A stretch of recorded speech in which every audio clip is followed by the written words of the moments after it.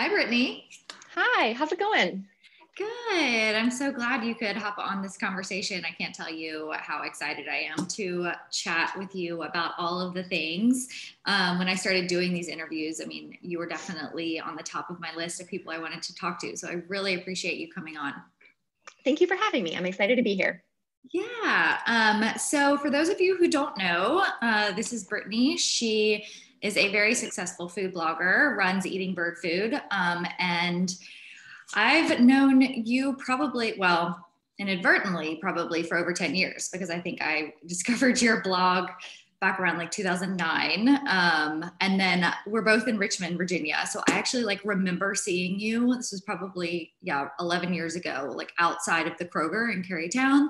And I was like, that's Brittany from Eating Bird Food, like in the flesh, because, I was so into bloggers. And so it was kind of like a little bit of a girl crush celebrity moment.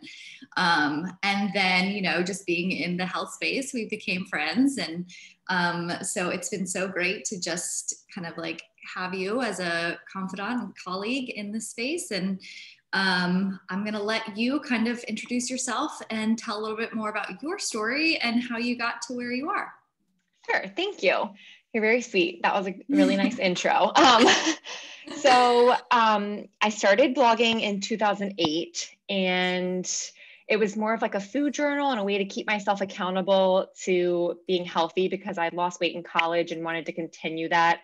Or just like maintain my weight and stay healthy once I got out of college and was living in Richmond. So that's why I started the blog.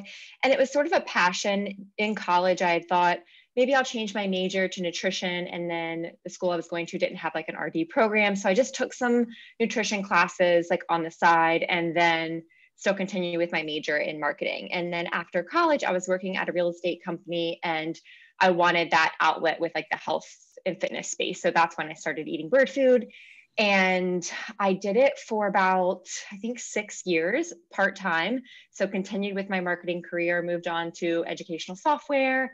Then I worked for Relay Foods, an online grocery store for a bit. And then while I was working there, I was doing kind of everything that I wanted to be doing for my own brand for them. So they were in the food space. So I thought it was like my dream job of like working for a grocery store and in the health food space. Yeah.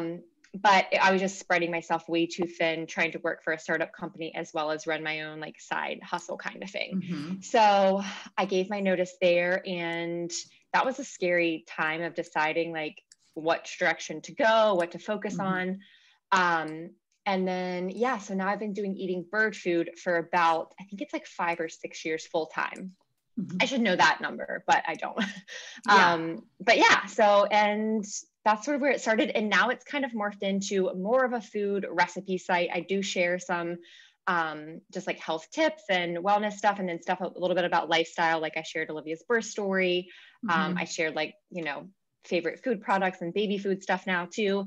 But it is heavily recipe focused, and it's less about me and more about my audience now. Yeah. And I think that's great. And I definitely want to unpack that a little bit, especially with the evolution of your blog and kind of your work in the space for the past 12 years. But I would be curious to kind of go back to a little bit more of your like food story and what influenced you to start the blog in the first place, because I think so many people, especially women, are on their own journey with food, right? And whether their goals are to lose weight or to just maintain or heal digestive issues or what have you. So can you kind of talk about what your way of eating like was, before you kind of discovered nutrition in college, and then how, like what encouraged that shift or to get healthier? And then how, I would be so curious to know like your relationship with food, how it's evolved over the years, especially being very heavily in this space. Sure. So like I was saying, in college is when my eyes were enlightened to nutrition.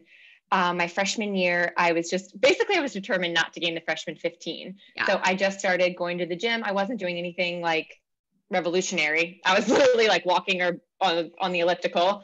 And just started eating healthier, just, at the salad bar at the cafeteria and stuff, and reading magazines, the standard stuff that you do when like you're younger. So I started also like counting calories, all that. Mm-hmm. So I lost 15 pounds instead of gaining. So I felt super proud of myself. And I think it was just realizing that like it didn't have to be crazy strict diet or anything. I was just moving more and eating better, because I grew up like very Southern, like a lot of convenience foods too, like Hamburger Helper. Like I grew up on all the like, what are those things that you like dunk? You know what I'm talking, Dunkaroos, stuff like that. Just like snacky stuff. And even in high school, I was still eating those like snacky foods. So then I realized like, I love this. I'm really passionate about it and I see what it's done for me and I wanted to share that with others. And so that's why I started to get really interested in nutrition, and thought about exploring the registered dietitian path. I didn't mention this, but I went on and did Institute for Integrative Nutrition, which I know you've done too. And then it sort of just evolved from there. And I always have had, you know, a super interest in how nutrition works and how to feel better overall, like, and how food really affects how you feel in a big way. So, but I know like throughout my path, I did take it to extremes at some points, just like, you know, and then I think a lot of people do that. Like you get on this one end of it. And now I think I'm like super balanced. Like, and I also think being pregnant for whatever reason just gave me like the freedom to gain weight and not be worried about it. And I know I was worried, honestly, like I wrote an Instagram, a post about this while, like as soon as I got pregnant, of like being worried about how I would feel about my body gaining weight. And it was like actually very freeing. And I think I feel the best. I'm definitely not like the lightest I've ever been or eating the healthiest, especially right now with quarantine, but I still feel really good. So I don't know what changed. It was like a mindset shift. I'm not sure how. And I think that's so important for people to understand too, because like, just like you said, like it wasn't even like a physical, it was like an inner environment type feeling of more confidence in your body. And I feel as if for someone who's been on like a dieting journey and, you know, have been very into like disordered eating with myself. And it's like, it's like almost the appreciation for your body has to come first, because what you're trying to gain is that feeling of freedom, right? But the dieting mindset and the restriction is never gonna get you there. So it's like that comes first, and you can like feel that first. Like I feel like that makes the journey with health and food and your body more of a pleasurable one. And you can sort of, it helps to reestablish your why of why you're doing it. Like you want to feel good. It's not about the number on the scale. But it's hard to like, I mean, if someone asked me how to get there, it's really hard to explain how that happened. Because not a lot of people think about the mindset side of things. And, you know, as a health coach, and I know that you had a stint in coaching too, which I want to ask you about in a bit. You know, I started to really hone in on the mindset side of things and the food relationships. And people would look at me like a deer in headlights because they wanted quick fixes. They wanted the answers. They wanted to be told what to eat, when to eat, how much to eat. And like my straightforward answer to that was like, I can't tell you that. Like my responsibility as a coach would be to provide you with the objective nutritional science so that you can have the information to feel empowered to make the right choices. But at the end of the day, like it's so much more about the mindset side of things, you know, than it is about, you know, the food, because a lot of the times, like as women, we just have emotional relationships with food. And so, you know, there's that story there. And a lot of the times, like, it's not even about the food, right? Like it's just about something deeper. And people couldn't wrap their head around that. It's so true. And then the other part of it is you do have to learn that you have to eat more. At least I had to learn that it's not always like the less you eat, the healthier you're eating. I guess I forgot a big piece of my journey. I also went through like not having my period after I got off birth control. And I saw like fertility specialists, and we weren't trying to get pregnant, but I really just wanted to like get control of my hormones. Yeah. And I did acupuncture, and basically the fertility doctor was like, you need to eat more and exercise less. Even though exercise is a good stress, it's still stress on your body. And everybody's threshold is different for stress. And also not eating enough is stressful on your body too. For sure. So yeah, I went through that, and I did have to gain weight at that point to get my period back. So I think that was a big piece of my journey too. Yeah. And, you know, it kind of reminded me of like being in college, and that's when like the height of my disordered eating started. And, you know, obviously I have awareness for it now that it was more about a control thing, and how like there was a lot of imbalance in the more abstract areas of my life. So like, you know, food and exercise is something tangible that you can hold on to. So, you know, it was a lot of the restriction, a lot of the overexercising, a lot of the calorie counting. And I will say that when I discovered blogs, like specifically yours and like Carrots and Cake and like Kath Eats, like there was this whole community. It kind of showed me like firsthand, like, you know, and everyone, you don't see everything. There's like a behind the scenes, like nothing is perfect, but it was like, oh, here are these women like living their lives and like enjoying food, and like I can have that too, you know. So it like almost taught me it showed me what was like possible in a relationship with food, and like what balance even was. So just, you know, kind of wanted to say thank you for being part of that movement, because I think even though you don't necessarily know firsthand who you're helping or who is reading, like they're out there, you know? Yeah. Yeah, I know that.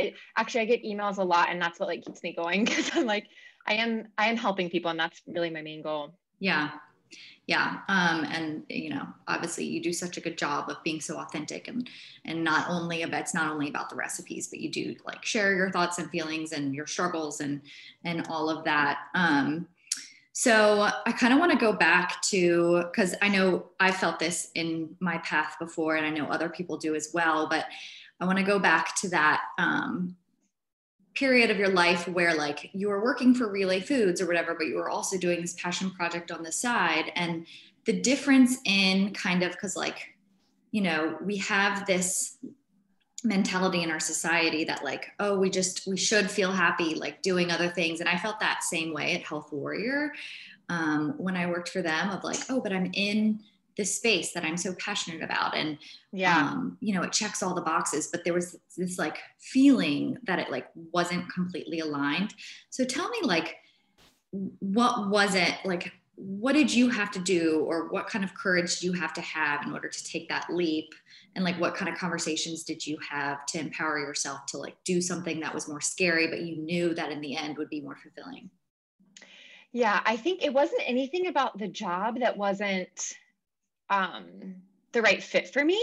But I think at the time, trying to do both was the challenge. Like I just felt like I wasn't giving 100% to anything, especially with doing both with my friends and family. Like I felt like that was suffering my relationships. And then I just felt like there was so much more potential for my blog and website that I didn't have the time to do because of having to work. And so like with the traditional job. So what we did is I talked to Isaac about it. And at some point I said, well, I should just give up the blog and focus more on my career. And, you know, he's like, that's not really an option. You've worked so hard at building it to where it is right now. And I was making, I don't even remember how much money I was making, but I was thinking, well, if I were to take the 40 hours or, you know, 50 or whatever I was working for Relay and put that towards time spent towards growing my website, what would that equate to? And it was hard to know that, but like, you know, I was feeling like, well, I could probably like double what I'm doing now if I was, you know, doing it more full time. And if it didn't work out, then I could find another job. That was just what I said to myself. And I didn't have to go to that. I didn't have to resort to that. But I think I felt really nervous about doing it because I had seen other bloggers in the space do it, but I felt like all of them, they didn't explicitly say this, but I felt like all of them, their husbands would have been able to take care of everything if things didn't go well for their blog. And for me, Isaac was a teacher. So yes, we probably could have made ends meet for a couple months, but like, it wasn't the same as having like having a different career, if you know what I mean. It felt more risky. Yeah, yeah, for sure. It did. So yeah, that's where we were at with it. But we always knew, like, I also said, well, we don't have kids right now. We don't have debt. We were just, renting a house. And if we needed to, like, we could downsize, we could, like, I could just get a different job. And I think also having, in 2008 is when I got I got out in 2007 out of college, and then the recession hit in 2008. So I lost my job and was laid off for like 3 months. Mm-hmm. And I got through that period. So I felt like Yeah. if I can get through that, I could get through anything. Yeah. And So, I think that that's where like the hindsight perspective is so valuable because, yeah. And I really think that that just comes with life and experience. And as you get older, you're like, okay, I've been here before, maybe not in the exact scenario, but I got through that. So like, it just teaches you to be a little bit more strong-willed, I guess. Yeah. But then also as you get older, like right now, if I was grappling between the two, it would be really scary and more risky because of like just everything. I have a baby now, so it's just a lot more at risk. Yeah. And because I know you personally, I know that like health coaching used to be an aspect of your business. So did you go through something similar with that? Because I felt as if like, and you can correct me if I'm wrong, but like it was almost this, and I felt the same way with health coaching too, of like almost like a feeling of like, oh, well, this has the potential to be a big revenue driver. Like maybe this is what I should be doing to supplement my income, and like giving that aspect up is kind of scary too. Like, did you kind of have to feel like you went through another leap with that side of things to kind of focus primarily on the blogging side? I think so. And with health coaching, I loved it. Like I loved working with clients, but there was also this piece of it of like it putting me on the spot, and I don't love being put on the spot. And so sometimes I would have my health coaching appointment like set for 3 p.m. or whatever. And all day I'd be like nervous, like waiting for our appointment. And then things would go so well. And on the call, it'd be amazing. And afterward, I'd feel so energized. But like the days leading up to it and the day of, I was just like so stressed.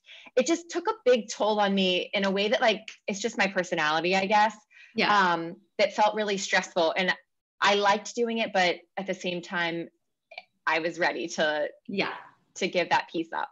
Yeah, no. And I get that feeling 100%. And, and it can be like a very emotional experience. And I know for me, like I'm very introverted too. And so same kind of deal. Like I remember being in the coaching experience, and even afterwards, I'd feel very energized and aligned, but it was almost like this depletion that would come afterwards, because it's just, if you care, you're just giving energetically so much of yourself, especially like during that call. And I think that was very important for you to listen to, like both sides of that coin, that like, yes, there was the positive of knowing that you were helping people and that you really liked that work and it did energize you. But there was that other side that was like, okay, this isn't, necessarily exactly it, of like where I want to be with my work on a day-to-day basis.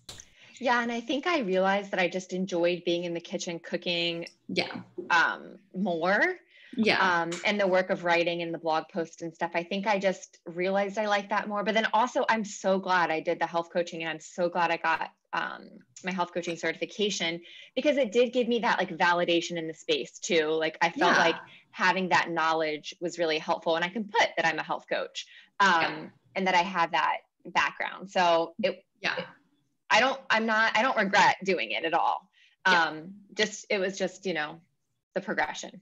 Yeah. And I think you're still coaching in a more indirect way. And I know that for me, like I did meal plans very early on, but then I realized that was just becoming too much. But that's like a lot of what people need, especially like busy working moms. And, they just in an attempt to get healthier, they're just looking for a resource that they can turn to when it comes to providing healthy food for themselves and their families. And you do such a beautiful job of that. And like, I mean, I know that when I'm looking for recipes or whatever, like your site number one is what like comes to mind, especially like on the treat side of things. You are a very talented dessert creator.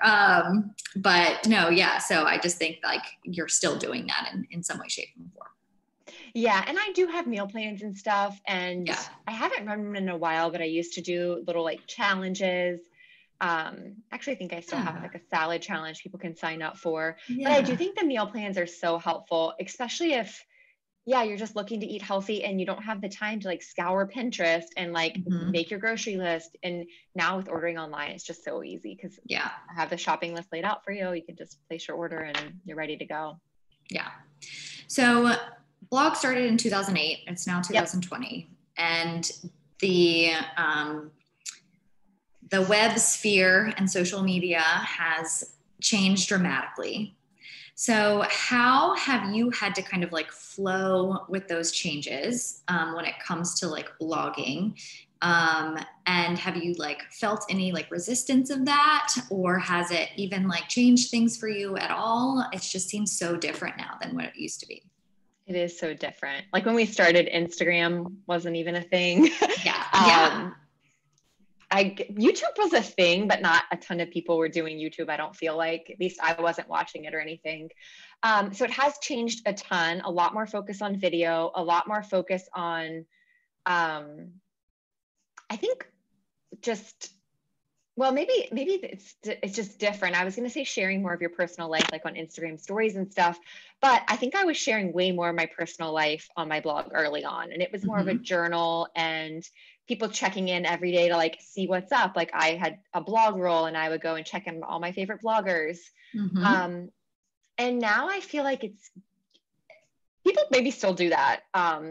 I don't think like obviously blog roll doesn't exist anymore, but Yeah. yeah, yeah, like your Google Feeder, Google Reader, I guess. Yes, I remember that. And there was like conferences, like the blogger conference and Yeah, all of that stuff. Yes. And I would just like, it would be all on my like bookmarks, and I'd be like, oh, it's my lunch break, like time to read my yeah, blogs, that's all same, Yeah. same. So I think it's a little bit different now, and my audience is different too. I feel like at the beginning stage, it was a lot of other bloggers or other people, other bloggers reading each other's blogs, and now yes, I read other blogs still, but it's just different. So Yeah. yeah, I've had to grow a lot. I've had to learn how to shoot video and then realize like I'm not very good at that and hire someone to do that. Yeah. And it's also grown in ways like where I have a team now. I have 3 part-time like contractors who work for me doing different things, and there's no way I could do it all. So I'm very, very grateful to have a team. Well, I mean, and that's so awesome and something that people need to hear. And I mean, I constantly need to be like reminded of not feeling like you have to do it all, and that like Yeah. delegation is there for a reason. And if there's something that might be like not necessarily your strong suit, there's someone out there that can and wants to do it. So, I Right. mean, I think that just makes your business and brand and ability to focus on the things that you do love to do and are great at. Whereas just like, kind of delegating what it is that you don't necessarily want to do. So I think that's really important for people to hear, because I mean, there's so many people out there with that mentality, that superwoman complex that's like, I need to do this all. And it's like, no, Well, just ask for help. I know, but it is so hard to give up your Yeah. control Yes. especially if it's your thing and you've been in control of it. Like I didn't hire anyone for years. So it was really hard, but now I love it. I love being able to Yeah. have help. Yeah. Yes. So speaking of Instagram, I mean, in just a few short years, you have grown your audience like 100-fold. Like you just exploded. So clearly what you put out there resonates with your current audience, and you're constantly attracting new people into it. So what do you attribute that to?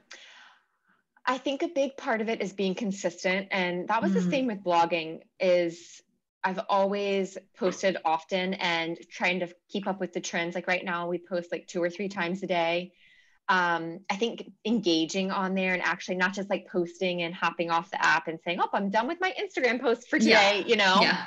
Oh gosh, I'm Um, guilty of that sometimes. yeah, It's yeah, like sometimes it's a love-hate relationship, right? It's just like you yeah. don't want to spend too much time on it. You have to do it, but you also are Yeah. like, oh, I got my post up and now I can go do other work. Right. Especially when it's not like for me, promoting my content and creating content that's my full-time job. Whereas a lot of people who use Instagram, it's just promoting their business, and they're doing a whole other business that they have to run, you know? So yeah, I think it's engaging, being really authentic and sharing on stories in that way. I think has been helpful and helped me just like build the relationships. It's been really nice because I used to connect with people through comments or emails. And now I feel like social media is the big way I connect with my audience and find out like what recipes they want next, or just what their pain points are, like what they need help with. Maybe it's meal planning, or how to make salads more satisfying, just different things. Like I feel like I learn a lot on the app and listen a lot. And then I think videos have been a big help. I think probably about 3 or 4 years ago, those hands and pans type videos became really popular, and they were something that people can share really easily, and they just did really well. And I think that as people who do those, I feel like have had a lot of growth. And now it's like, switch to reels, where like the reels are really popular, and Instagram's also promoting those. Like, I feel like they show up first in your feed. And I feel like it's just almost like a response to like the TikTok thing that happened over the summer. For sure. They're like, no, like we have this and we can do it better, and just like keep it all under one platform. Like how they responded to the Snapchat with the stories. Exactly. Yeah. So I make my TikTok videos and then put them on Instagram. It's easy. The interface is easier. So that's why I do that. Interesting. I think I it's funny you should say that, because I did download TikTok when I first heard of it. It was probably over the summer. And then my iPhone keeps telling me that I've like run out of space. So I'm like, went through and like was deleted. It was like TikTok app, and then it was like never used. So I was like, all right, delete. So I was like, I don't know. But a lot of people love it. It's a fun distraction. It's fun. And actually, like I thought, it's just people dancing and, being funny. But it actually, you can learn a lot on there. It actually is. And I wouldn't think it was a platform for food, but it actually is. And you can find your little niche and people who follow and have questions, same as Instagram. I mean, I don't have a big following on there, but it's been fun. So I've had fun with it. All right. Well, I might have to check that back out. So speaking of healthy food and recipe creating, I mean, I know I've said this to you before, but you're just like absolutely so talented in, creating the healthified dishes and desserts. And so I'm just like, how do you get your inspiration?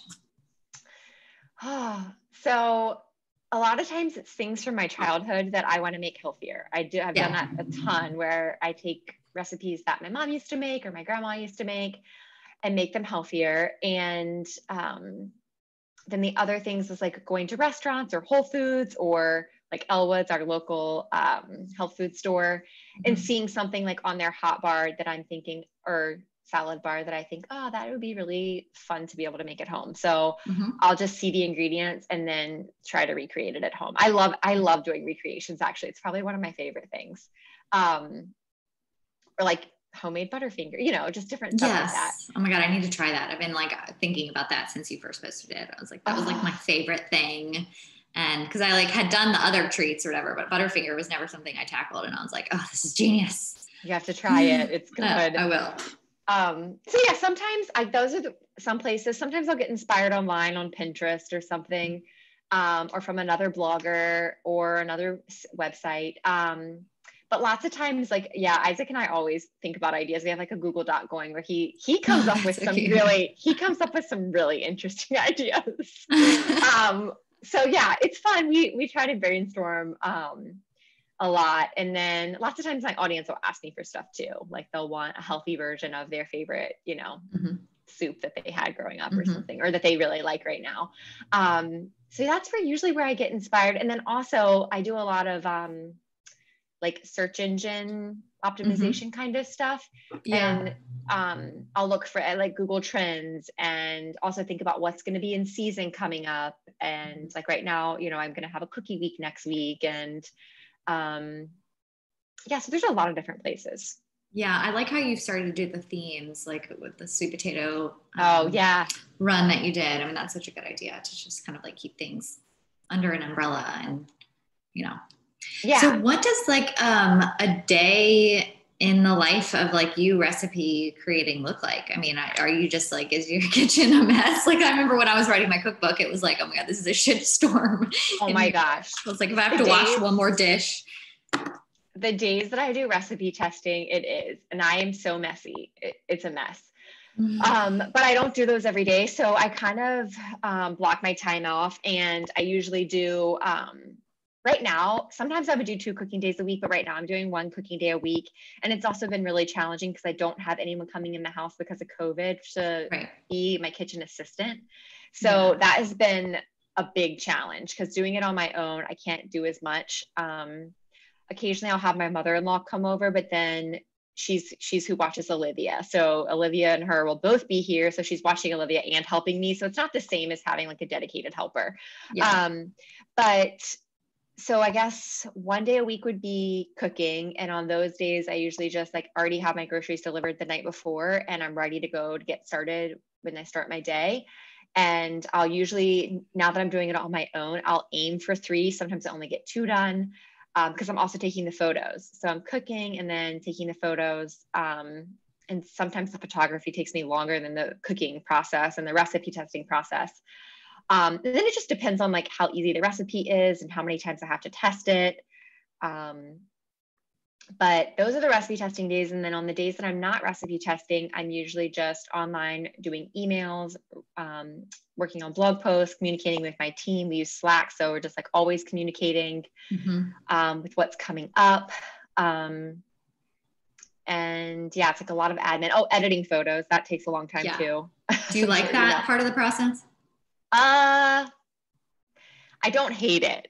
Oh, that's funny. It's my favorite. I love editing photos. Yes. Yeah. Love it. No, it's sometimes overwhelming because I take too many.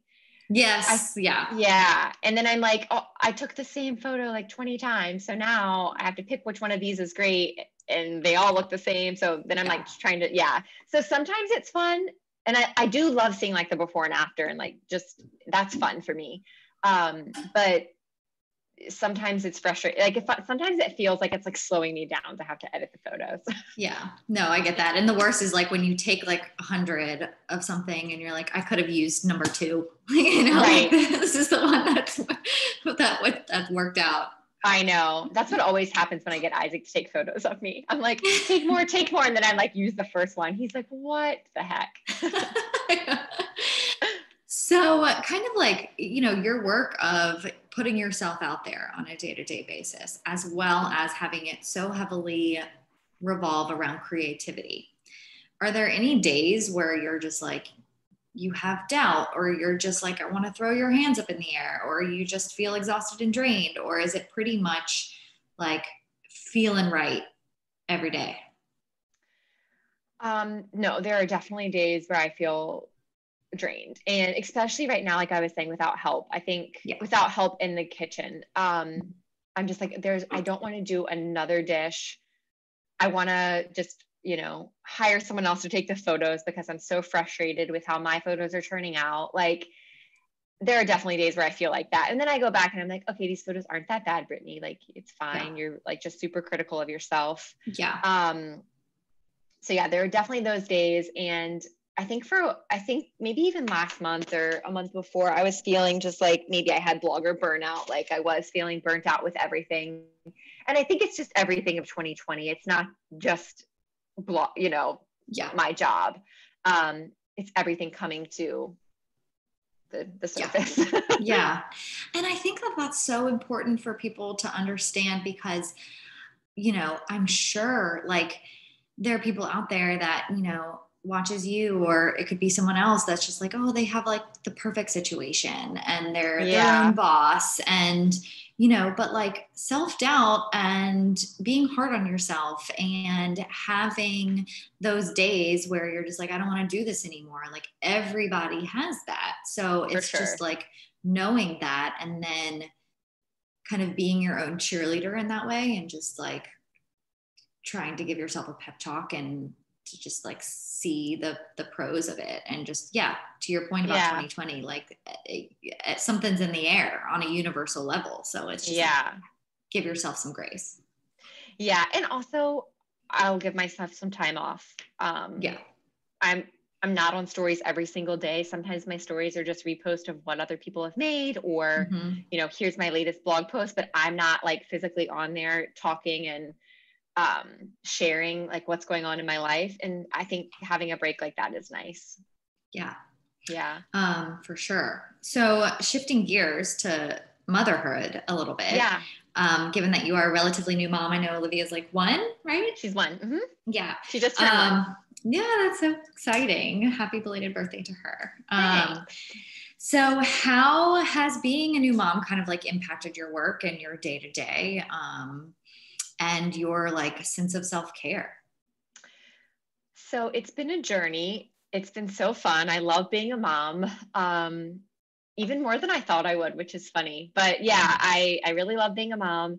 And Olivia's like the sweetest little thing. She's the best. So cute. Yeah, she brings so much joy to our lives. But we had an interesting start. I found out at 32 weeks that she was going to have a heart defect and have open heart surgery right when she was born. So it's been a journey for sure. And I wasn't able to like deliver with the midwife I had picked or anything. I had to deliver at UVA, and then we were just at the hospital for like 3 weeks after. It's because she had her surgery a week after. And so my journey was a little bit different, but still good. And like Olivia's doing really well now, so that's awesome. But with work stuff, so I did a ton of work in advance. So I was able to take a really good maternity leave of like 3 months. I was still checking in and doing what I felt like doing, but I didn't have to create because I'd already created everything that was going to be posted. So that felt really good. And I'm so happy that I just did that. It was a lot of work to plan. And I was like making Christmas cookies in July last year, but it was good. I was so happy I had that time. And then I guess it was, so I had her in November, and then maybe like mid-January or early February, we started having Isaac's mom. We had already determined that she was going to be her sitter. So we started having her come over so I could still work on practicing nursing, because we had an interesting journey with that too. Olivia was on a feeding tube for a while. So she wasn't able to nurse in the beginning. And so we were still working really hard on that. So it was nice to be able to have her come, and I could still practice nursing with Olivia and have that time with her and still be able to work. So we did that for a while. And now it's, I think maybe like 2 months ago, we switched over where Olivia goes over to her grandparents' house, and she's there for the work hours for Monday through Thursday. Oh, that's awesome. Yeah, it's really awesome. And we're all quarantining, so we're able to make that work where we all feel safe doing that right now. So that's been super helpful. And I don't know what I would do without nearby family helping out and having childcare and stuff. I definitely wouldn't be able to do what I'm doing. But so it's been interesting. It's also been a struggle of like, I used to work at night a lot. And I would just I would work a ton. And I realized I have to just like cut that off, because when Olivia gets home, I want to spend time with her. And so it's been a good reminder of work-life balance. And then Fridays, like Olivia's here and Isaac and I just like manage to do a little bit of work, but also hang out with her. So that's nice. But yeah, it's been interesting, but also really fun. And like I said, I like being a mom more than I thought I would. So I've kind of just like embraced it, and I'm enjoying motherhood for sure. Oh, that's awesome. Whenever something turns out better than expected, it's a win. Yeah. Especially something as big as that. Yeah. I don't know why it wasn't that I didn't think I would like it. I was so excited to have a baby, but I think I was just worried that I would think, oh, well, like I won't have time for myself. I won't be able to work out. I won't have to, like, a lot of alone time with Isaac. And it's just changed. The time we spend together as a family is still fills me up. And and even like I get it's just so funny because we're like always like, okay, we're gonna like put her down, and then I just like miss her and wish she was still awake, and like I just look at pictures on my phone, you know. So it's just funny how that works. But Yeah. I will say, I know you mentioned self-care, and I will say that it has been challenging. I just have to really make it a priority, and my workouts are a lot shorter now. I do a lot of Peloton workouts, and whereas I used to think like 20 minutes, that's like nothing for a workout, Yeah. but now a lot of my workouts are 20 minutes, and it just is what it is. And I'm okay with that. So yeah. So that's great. And I think people need to hear that too, because it's like a lot of people, when it comes to health things, can be all or nothing. And I think like, you know, it sounds cliche, but like those small changes matter, and Yeah. you know, small things can lead to big results. So I mean, and you know, especially where like fitness comes in, like I think, and I did like Peloton this morning actually. And, you know, kind of they're like, I think it was like a 15-minute, like full body. And it's like, yeah, sometimes it like doesn't, like in theory, it doesn't feel like it would matter much, but you know, it does something, and it gets your heart pumping and you in your body. And so I think like, you know, to me, obviously from someone who's struggled with over exercise in the past, and just changing my mindset around movement, and it just having it be like a time to just like move. Like, I think that like, yeah, even short bursts can achieve that for you. For sure. And I think it's also like we were talking about with the mindset change. Um, it something about working out, and maybe it's just the endorphins, but like even 15 minutes will give you that, and it make you feel really good, and like feel like, oh, I was healthy today, and like create that. Like I know for me, when I'm like working out and drinking my water and feeling really good, I also want to make good choices with what I'm eating, and it just like all goes hand in hand. And even if your workout's only 50 minutes or 15 minutes, or only if it's only a walk, you know, I say only, I think walking is a workout, but some people don't. Yeah. I do too.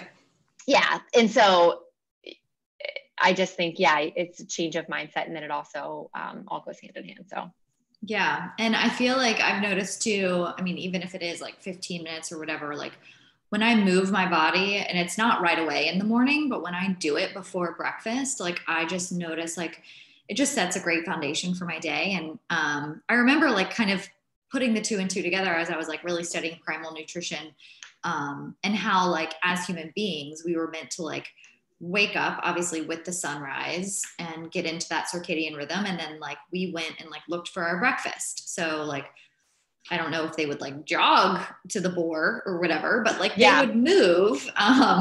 So I think that it's like a primal thing to like, and not everyone's morning exercises by any means, nor do they have the luxury to be able to do that. But just a point that like, if you can fit in something like some mornings, it's like 10 minutes of sun salutations for me. And it's just something to like drop into your body and like out of the racing mind. It can just help. I know I love working out in the morning, but I've not. I work out in the afternoon now, and it's usually like 4 or 5, which is kind of good for me because I'm more focused and alert, and like, just focused basically on work. And then around like 3 or 4 is when I start to get like a little distracted, maybe a little bit sleepy. So it's like a good energizer to work out at that time. And then it's like right before Olivia gets home. So it just works out well for me right now. But I love the feeling of morning workouts. So and it's just important, just like whatever chapter you're in, just to like do what you can, and when you can and where you can. So for sure. Important. So speaking of self-care, are there any other kind of forms that you engage in on a weekly basis? I've tried meditating before. I don't really stick with that very well. I do a gratitude journal. I was getting massages and acupuncture and all of that. I haven't really been doing that since COVID. Well, I haven't at all done that. I would love to get back to doing that. And then I think this isn't traditional self-care, but just like taking breaks from social media and relaxing in a way that doesn't involve like a screen. Yes. So important. And I think that's definitely becoming like more mainstream self-care, just with, you know, how technologically focused we are and how much screen time we engage in. Like I would definitely lump that into the self-care, is to be able to take breaks from that. And for sure. Yeah. So what are kind of like your dreams and ambitions for eating bird food as a brand? Are we ever going to see a cookbook from you? Okay, it's in the plan. Yay! I'm supposed to be working on it right now. Maybe I need some tips from you. It's really hard to it's really hard to take time away from recipes for the site and say, okay, this recipe I'm going to dedicate just for the cookbook because it needs to be new. And I'm not going to share it for like a year. Like it just seems it's hard for me to fathom because I'm so used to like making a recipe and sharing it the next week or, next month or whatever. And then also to take time away from something that's like basically the thing that's earning me the most money and focus on something that right now I don't know if what's going to happen with that. So that's been my struggle, but I need to just, say, okay, an hour a day at this time, maybe it's morning time is when I'm going to focus on the cookbook. So I'm working on the proposal right now. That's awesome. Yeah. And I definitely know how that feels, but I can tell you right now, I can even guarantee you that your cookbook would be very successful. So I don't think you have to worry about that, but who Laura Lee would be a good person to talk to because I feel as if she probably went through that same struggle and I think I even noticed like she had to really put her blog a little bit more on the back burner and be like, I just have to focus on the book for this time period. But I think she would share like, in addition to cookbook testing, she would share like one recipe a week. And she just like gave herself that permission. But I can definitely see that because especially if you have like a good idea and you're like, I want to share this right now, or something turns out really well. But I think you probably just have to think about it in more in the mindset of like, this is an investment. It's an investment in like the future. For sure. Yeah. And with my cookbook process, like, the publisher I worked with, it was an super aggressive deadline schedule, which is you'll probably have a little bit more leniency with the deal that you work out. But like, I was up at 4 a.m. Like, so it was just like all about like carving. Like, I feel like you could even just like set a plan, like, and you're probably really good at planning this out. Like, okay, these 2 or 3 recipes are what's going to be like in real time shared. And then like maybe this 1 or 2 recipes is going to be just devoted to the future book. Yeah. It's just about like talking yourself through that and just knowing that like for a period of time, you're just going to have to kind of shift the way things are. I know. It's really hard for me to wrap my head around. Yeah. But I just know I've been waiting on a cookbook from you for years. So, I know. So is everybody else. Okay. That's a big plan. And then I'm trying to think if there's anything else big I'm working on. Not at the moment, just that's the next big thing for sure. Yeah. So what do you think? So speaking of like, what do you think is in, like how fast social media has changed? Like, obviously the way things are now isn't going to be the way that it is forever. Right. Like I kind of call stories. I heard this at a conference and it resonated with me. Like the whole like storying is like microblogging. And just sharing day to day, like, do you think that's going to stick around or like, where do you see this going? Or do you? I always read like every year, they give projections. And I feel like for the past 2 years, they're saying like the internet's just going to be video in like 2025. Like it's not going to be any static images, which I don't know if that's true, but it's a crazy thing to think about. And it is, lots of stuff has turned into only video. Like it's just, it's making that shift. I don't know if it'll completely shift, but I know focusing on video is something I really want to keep doing. I actually really like it, and it does bring things to life in a different way that photos can't do. So I do think video is going to be big, and it's just going to keep continuing to grow. And I do think microblogging, and I know even like 2 years ago, people were saying blogs are dead, and I definitely don't think that's true. Yeah. So for anyone out there who is thinking about starting a blog, blogs are not dead, and there's plenty of room. So yeah, it is interesting. I don't know where things are going to go, honestly. Like I don't keep up to date. Like I keep up with like new social media and stuff, but I'm not usually like a super early adopter. Like even with TikTok, I've been experimenting with it, but I haven't like gone full in, like, let me just do new TikToks every day or anything. Yeah. And I see what you're saying about the video, and I definitely agree with you there. I mean, I hope I mean, photography is one of my favorite mediums. So I hope it doesn't really go anywhere. And I just, painting hasn't as archaic as it gets. So hopefully it'll just be a little bit more of a mix match. I think it will still stay, but it'll just be a lot more video. Even if you do both too, like on my blog post now, I have a video option, but then I also have the photo. So that way, because sometimes you don't want to watch the whole video to see how the recipe is made. You just want to know, what should the dough look like? And you just scroll up and see the photo instead of having to watch a whole video to see what the dough looks like. So I don't think photography is going anywhere, but I do think video is going to be a bigger player. Yeah. Okay. So before I ask you the final question that I ask everybody, first tell where people can find you, for those who are listening. Sure. So eatingbirdfood.com is my website. And then on my social media, I'm eating bird food everywhere except for YouTube. I'm Britt Mullins yeah. So that's that. So do you do so on YouTube, the videos that you post on social media, do you upload those to YouTube as well? So not all of them, because YouTube people like a different format, more of like the person on the screen. So what I'll do is my videographer will film the like hands and pan style video. And then I'll go in my kitchen and film the intro and outro for the video. So me talking about the recipe and how it's going to go. Cool. And then I do voiceover of the portion that she had already shot, explaining how to make the recipe. And so I don't do every single one because of course that takes like more time.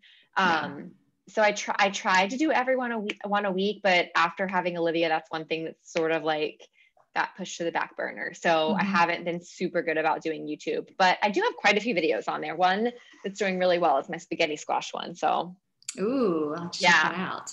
Yeah. Okay. So this question that I ask everyone at the end, because I'm fascinating with morning routines. What is your morning routine? I'm sure there was like a pre-baby morning routine and a post-baby morning routine.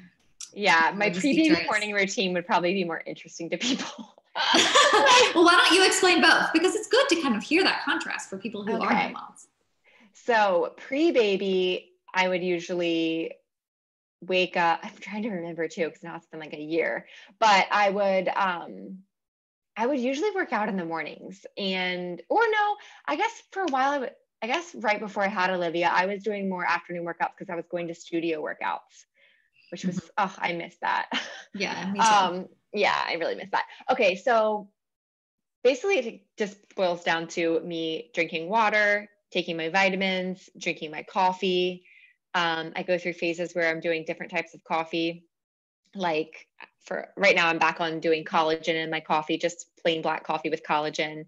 We have this fancy espresso machine. So I was making like oatmeal lattes every day. That was a quarantine pleasure. And so, have coffee, and then I'll write my gratitude journal and sit down to work. So that's what I used to do. And I used to get started pretty right away, unless I was working out in the morning. And then with Olivia, it is wake up, and she's like our alarm clock now. So she wakes up between like 7 and 7:30. And we hear her stirring. Isaac goes in and gets her, changes her diaper, and then I go in there and breastfeed her, and then get her dressed and ready to go. And then we just kind of like hang out around the house until like 8:45. And that's when Isaac takes her to her grandma's house, and she watches her for the day. And then I get started with my day then. So usually I usually make coffee before she leaves. And drink water, take my vitamin, same sort of thing, just it's more focused on Olivia in the morning before it's focused on me. Yeah. Well, that's great. It's good that you it kind of like shows you like a shift in not priority per se, but like adaptability, and for sure that it all works out. So, well, thank you so much. This has been so fun. And I'm sure there are so many people, depending on, what they're looking for, whether career or health advice, could gain some amazing nuggets from this conversation. So I really appreciate it. And I know we'll be in touch. Yeah. And, so thank you. Thank you. It was really fun. Yeah. Well, you have a good rest of your day, and I'll talk to you soon. You too. Okay. Bye-bye. All right. Bye.